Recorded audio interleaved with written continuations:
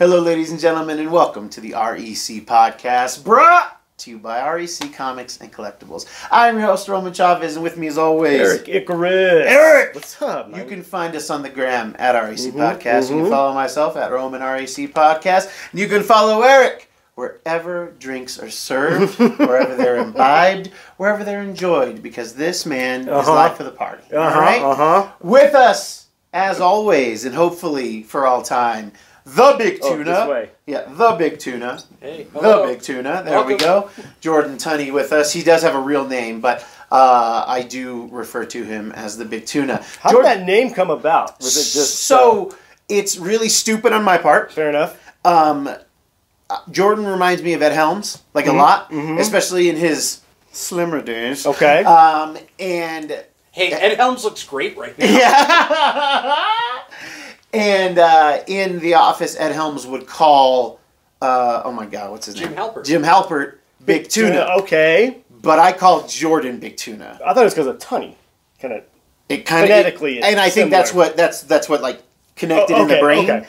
But yeah, so I am the only one who calls him Big Tuna in our REC faithful. I've heard Casey say it. Good. Oh yeah, actually yes. Yeah, well the group does. The group does. Oh, fair enough. Yeah, but I'm hoping to get it worldwide as quickly as possible. All right. Fun fact: I don't even like tuna. So. Yeah. Who does? All right, who does? It's fine. Yeah, I like raw tuna. I like spicy tuna. Ooh. Spicy tuna roll. Yeah. That's pretty bomb. Yeah, it is. You know, it's weird that I like raw fish way more than I like cooked fish. Honestly. I get it. Why? There's just more of that natural sea flavor to it. You know? Yeah, and it's not like overpowering. That's what I'm saying. It's very fresh of the ocean. Well, I work at this restaurant, and we were talking about we serve deviled eggs there, and they're fried. Yeah. And my boy here brought up a good point why they're fried, and I didn't even think about it until he told me. Yeah, because I think it keeps the funk down. Because we've all, like, if you like deviled eggs, and I love deviled eggs, because they're a treat. Big Tuna, where you at on deviled eggs? Controversial pick. I don't even like eggs either. Anyway. I don't like anything. I'm like my great-grandfather. Well, that's an interesting door to open up on After Dark. If you love them, they're funky, man. They get stinky. They get stinky. But when you fry them, it keeps that funk level down. When you butt fry them, it keeps that funk level down. All right? So, I didn't think about that. That's the awesome. REC Cooking Corner for today. We wanted to actually talk about in the news this weekend on, I believe, New Year's Day, Avenger Hawkeye himself, Jeremy Renner, was involved in a really bad accident. Yes. It was being reported early that it was possibly some type of snowcat accident, or what is it, a bobcat or something. Not an actual animal, Jordan. Help me. You're thinking of a mountain lion? Yeah. He was mauled by some type of snow tiger. No, some type of snowplow incident. They were saying that he was in critical condition. He had injuries to his leg, is what I saw first. My wife told me about the chest injuries. Right. And it was, it sounded, they said he was in critical but stable condition. So how does he go about getting plowed into? What happened? Was he digging somebody out? So it sounded like, he lives in this area of Nevada that actually does get snow, obviously. And he'll often, it sounds like, he goes out there and he helps. Yeah, he's a good Samaritan. And the mayor of his town was saying that he'll often try to help people out if he sees them on the side of the road. Right. And it sounds like he was trying to save somebody. Crazy, man. He posted this photo of himself. He looks real messed up. Yeah. Jordan was telling me that he's not really able to speak right now. He put that in the post. He said he can't talk too well. But yeah, definitely kind of want to reassure fans, get a picture in there. But yeah, it does sound like he does have a little bit of a road to go for healing. So. All right, guys, I'm going to be the Skip Bayless of this group. Right. And it might be the MJ on me, but it's really weird how this whole thing got reported. Okay. All right? Lay it on me. I have what the kids may call skeptical hippo eyes. Because if you're if you're Tom Cruise, what do you hear about? Oh, Tom Cruise pulled over on the side of the road to help this woman deliver her baby, and then he paid for all the hospital bills. That's the thing you hear about. Well, the crazy on the flip side, it's like you hear about Keanu Reeves doing this, but it's like years later. Years later, yes. Then you hear about Keanu stuff. Okay. But to the Tom Cruise's and the Jay Leno's is. Yeah. It's like that hour. Yeah. So it's really weird to me that it's reported that he's injured, and like the hero stuff is reported. Yeah, it's like within a day. But, like, it feels like that would have been the top of the story. Maybe, like, I wish we had more details. Right. Because, I don't know, it just feels weird. Am I being paranoid? The internet makes me paranoid. Well, I think that... It's not that I think anything bad happened. No, it's just, I mean, so what, are you implying that he did it to himself? In a skeptical because, crazy way. Well, because that's how it was being reported at first. Right. So, that he, like, backed the Snoke? Like, yeah. Because, Jordan, help me out here. What's the Star Trek guy?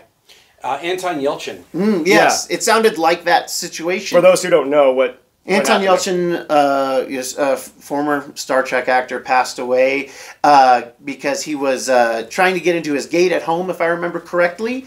There was some type of possible malfunction with it. He got out to adjust it or something, and his car ends up basically hitting him and pitting him against the gate, correct? Right. Something like that. Okay.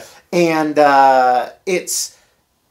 and that's kind of like, that was like what was in the air. Sure. That he might have injured himself. I don't know. And they're trying to spin it to like, no, he was helping somebody. but you know, and again, I don't want to sound disrespectful. It's weird, and like to have the mayor, like, and him and the mayor are friends. Like, I've been watching too much TV or something. For sure. But I don't know. I like where this is going. It's interesting. I hope everything's good. I you know, speedy recovery. Does the mayor like come up to him in the hospital and go, "Hail Hydra"? Yeah. This is the whole Hydra maneuver.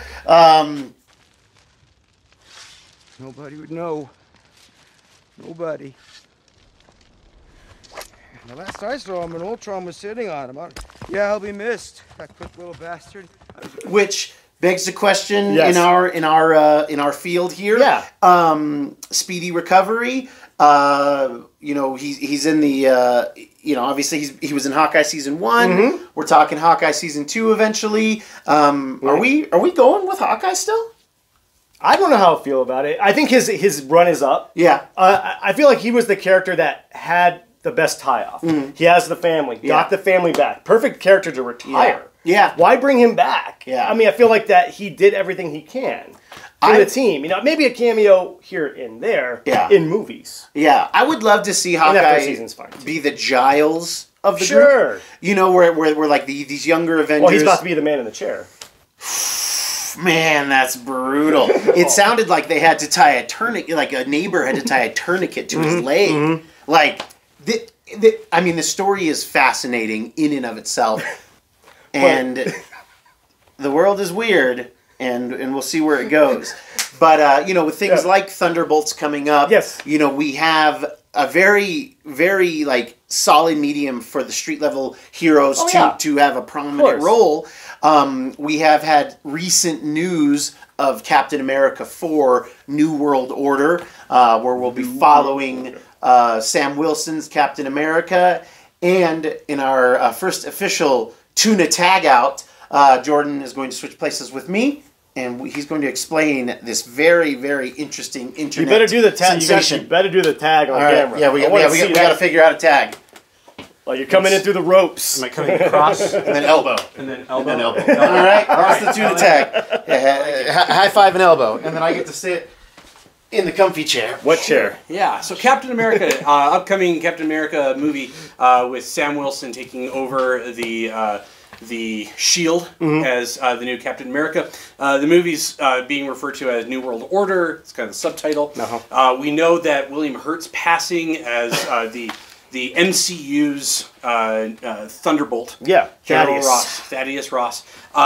Definitely really raised a lot of eyebrows. Yeah, when totally. William Hurt passed, there was a lot of talk about whether or not do you recast Ross. I had made the comment to Roman the other day that if you were done with the character, you could send it off. The fact that they recast Harrison Ford as Ross in the upcoming film, and with Harrison's comments recently about wanting to do some things he hasn't done professionally, a lot of people have speculated that he may be referring to motion capture.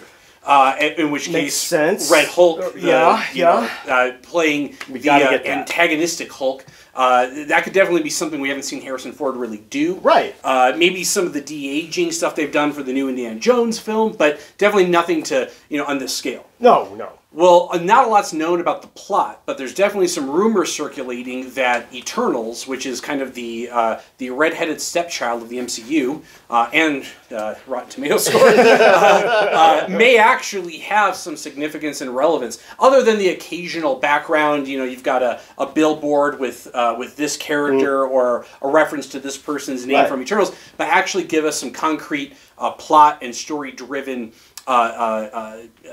action and details from Eternals. Yeah. So you might recall, if you watched Eternals, Yeah, some of you haven't, vaguely, that the movie centered around awakening Eternal, an Eternal that was here on Earth. Well, they end up stopping it, and it ends up being this giant body floating in the Atlantic, or in the Indian Ocean. Indian Ocean, yeah. Just straight arm coming out of the water, partial like head peeking out of the ocean. Great part in the movie. Yeah. I love Eternals. So it's led a lot of people to wonder, like, why hasn't this come up? Right. I mean, that's true. We don't talk too much about, geology, geomorphology, or anything. But I promise you that if there was a world incident in which a being of some kind arose from some part of the ocean, it would make its way into the REC podcast. Yes. So some have speculated and wondered, and this is the big rumor mill right now. Yes. That not only are we going to be getting a Red Hulk, Ross, in New World Order, but the New World Order subtitle might refer to the idea that there's going to be a new arms race. And if you look at a lot of Phase 4, a lot of it's talked about vibranium with Wakanda and Wakanda Forever. We've got sort of this, it really kind of puts the arms race approach all these countries want. The vibranium, the Wakandans don't want to give it. Talokan has it. They want to close off access to that. They don't want people encroaching on their territory. And so some are wondering that maybe we'll see the other indestructible metal in comics, and that is adamantium. Yes. So it could be, it's being speculated, that the skeletal remains of Tiamat, the Celestial, will in fact produce or create or decompose into the MCU's adamantium, which explains why it hasn't existed to now being introduced, especially if you're going to bring in Wolverine. Oh, totally, yeah. Yeah.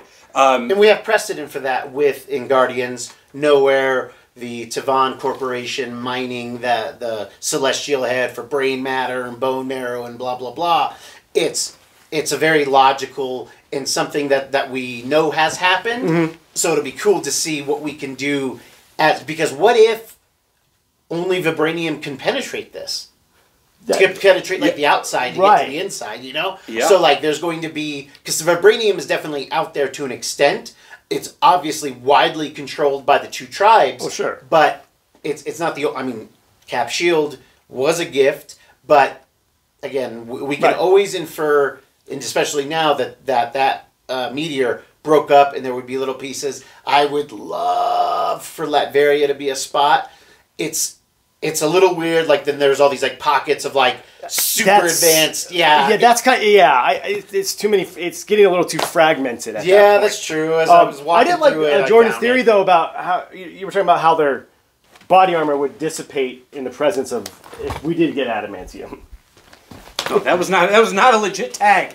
By the way. The illegal. So there have been some other theories that have kind of spun off that. Right. Some of which are my own. Yes. Trademark tuna. Trademark tuna. So one of the things we know that Marvel is heading in the direction of giving us mutants. Yes. X-Men is going to be a priority. I wonder if Phase 7 will be a mutant-centric phase. There's so many stories they can do, and I think there's some ways that they can change it and adapt it, make it work.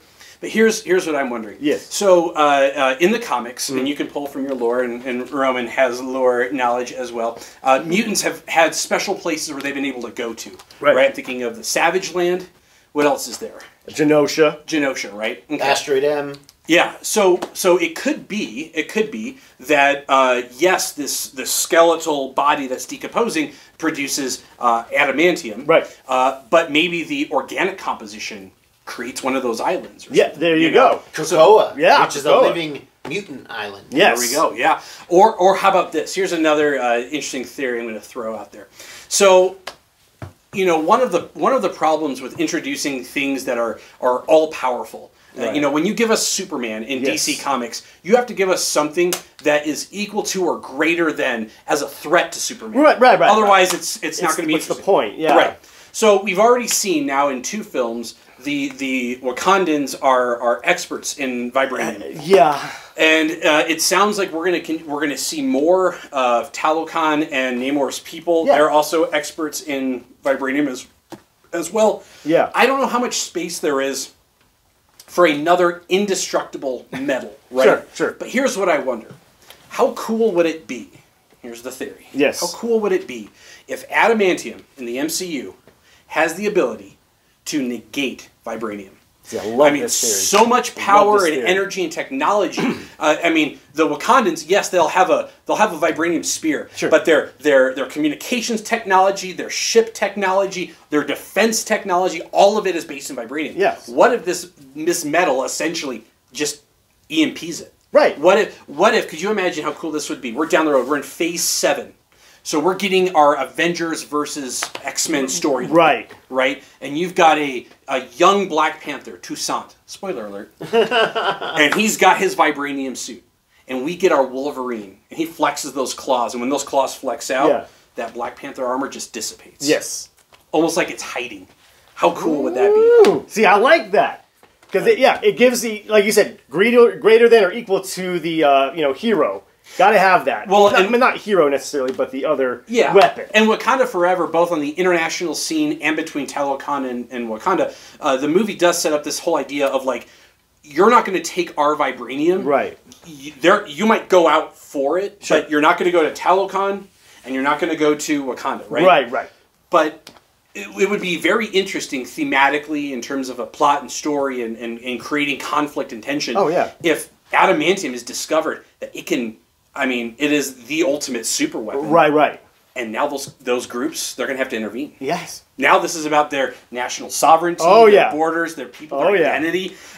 That could reestablish a new world order. Oh, see? Ooh, today's empire, tomorrow's ashes. Yep. Ooh, that was it. Yep. All right. There we go. That's an interesting thing. There All we right, go. Bring it in. there we go. All right.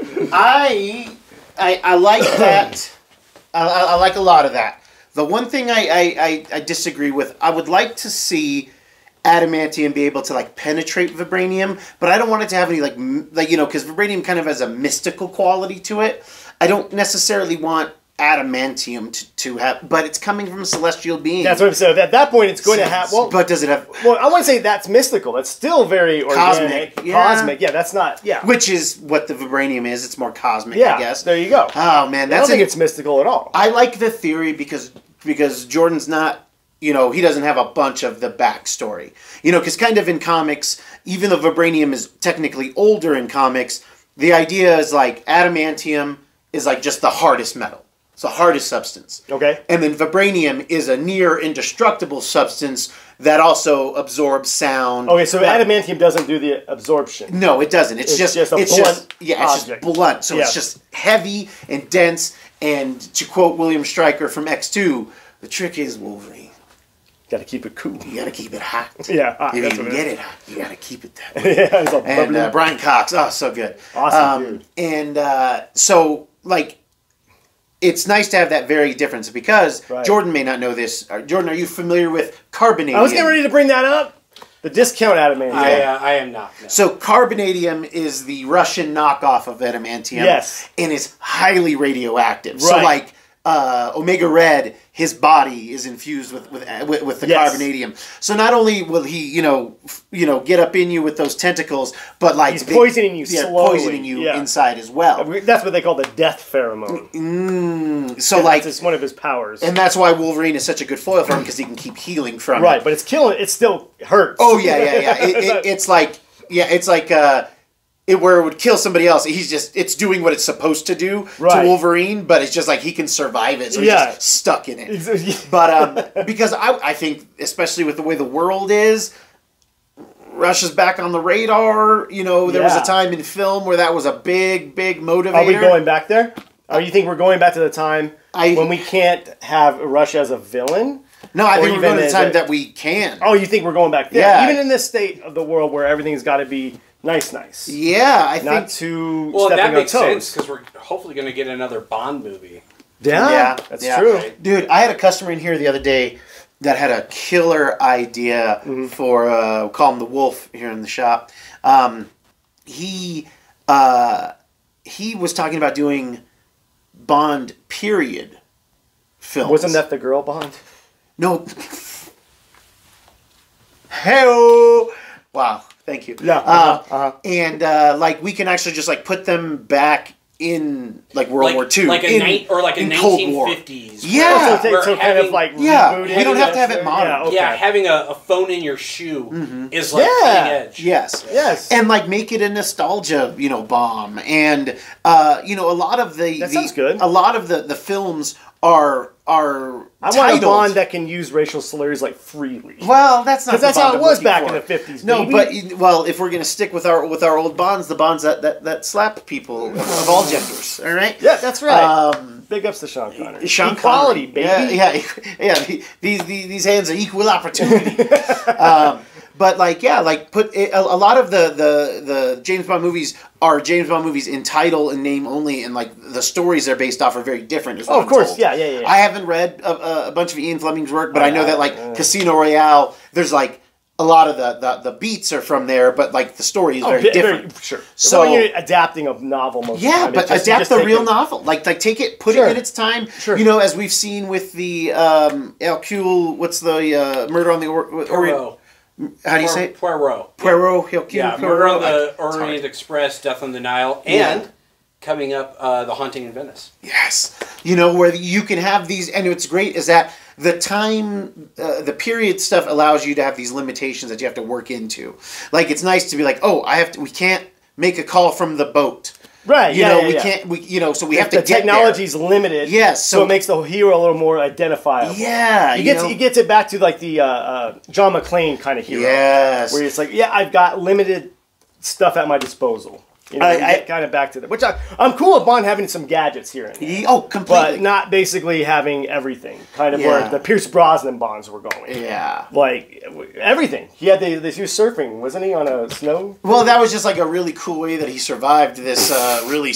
And the invisible car. Yeah. I guess that's kind of quasi-happening. Yeah, and that happened a couple times, I feel like. Oh, really? We've seen it.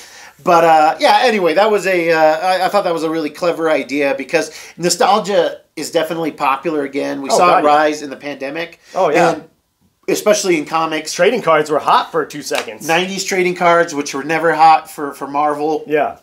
Blew up. We had, we've even seen it in the comic book market where we even have Joe Fixit this week. There you go. I think Erik was trying to talk a little bit about it last week, but Joe Fixit was big in the 80s. Oh, yeah. In a time, we've had a new Lethal Protector. That's right. A new Wolverine patch. We had a new patch? We had a new mini-series of patch that was 5 issues. Okay. And, and they were getting writers like that Joe Fixit. That's from Peter David. That's like the guy who was writing it at the time. Right. So like it's a really clever way to because there's a lot of people who just like you are with your music where you're like you're not really finding anything. Like I'm stuck in a music like I only like the music I like and that's it. Mr. Limp Bizkit over here. Limp Bizkit over here. Like I'm getting that way with like my X-Men. I just want my 90s and my 80s like 75 to like 96 or 97 and then like 2007 to like 2013, really good X-Men stuff. All right, but like, you told me there hasn't been a good X-Men story in a minute. Well, it's just because I got you can't old. relate to it. I got old. Okay. They're doing a lot of high concept, really interesting stuff. Sure, and I just don't care. Okay, fair enough. It's to that point too where you've got X-Men Red, X-Men Gold, X-Force. No. Yeah, you've got all too much X. Uncanny X-Men Marauders. Right. Let me see if there's any other X-related titles that are in your privy. X-Men Legends. Oh, there's Jesus. Yeah, it's just like it's. They have Exterminators. Extreme X-Men #1 came out last month. Woo! I mean, I just named almost 10 titles. Yeah, they're like the Batman for the DC. Yes. There's too much of that. Let's loop back around to Omega Red real quick. Okay, and being the having them as a villain for him being Russian and whatnot. Do you think that in maybe a few years, obviously it's going to be a while before we get X-Men in the MCU. Yeah. You don't think that it's going to be a big issue, overly politicized, do you think?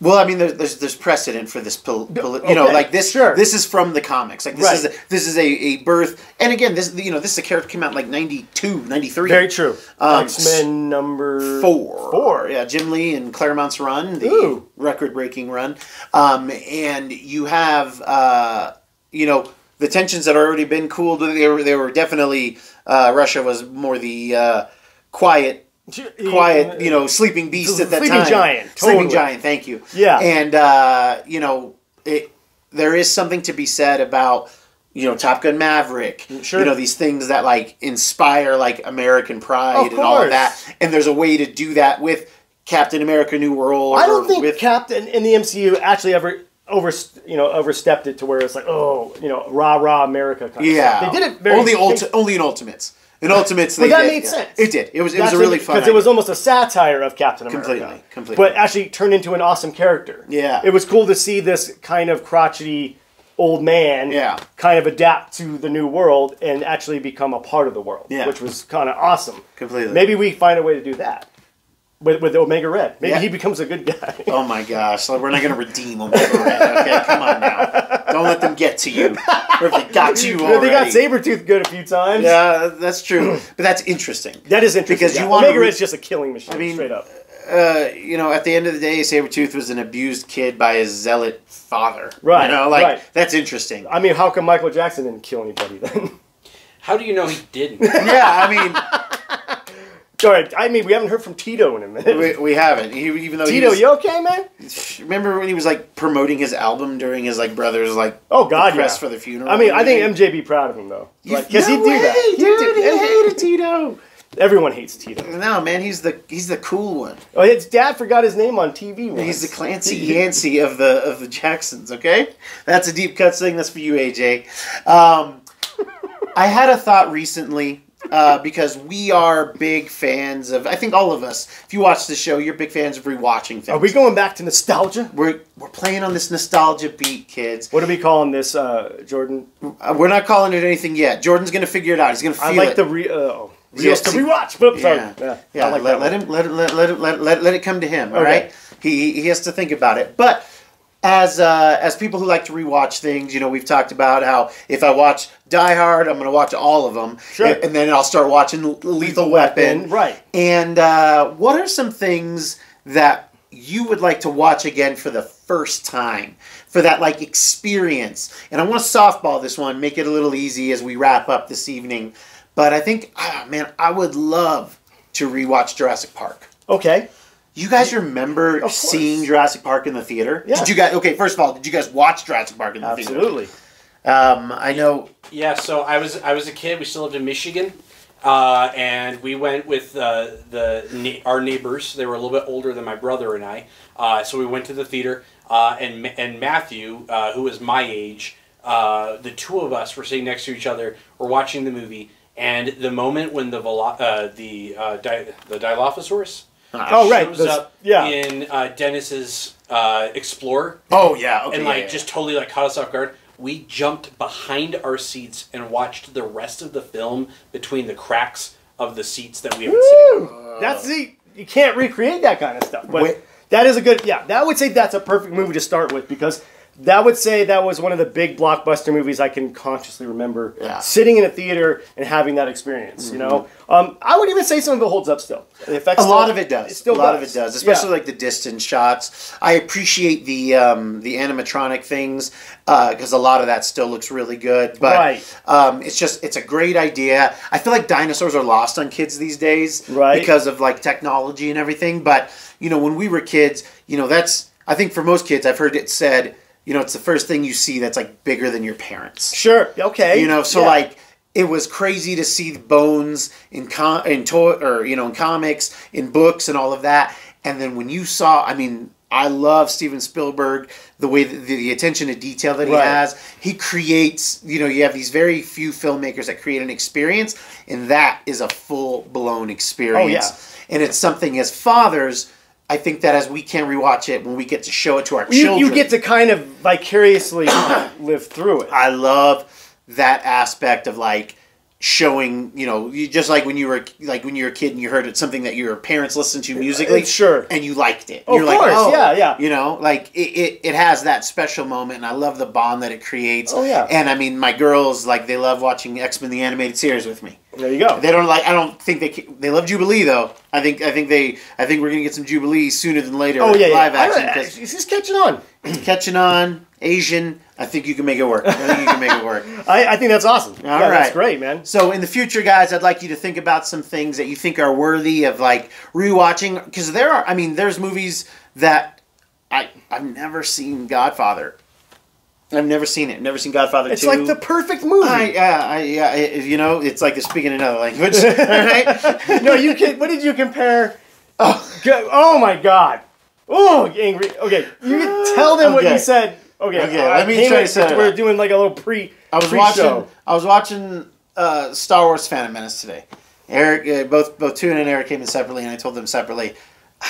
I like the movie, man. It's bad, but it's fun. Like, I was the right age, and I enjoy it more now as like an adult for some reason.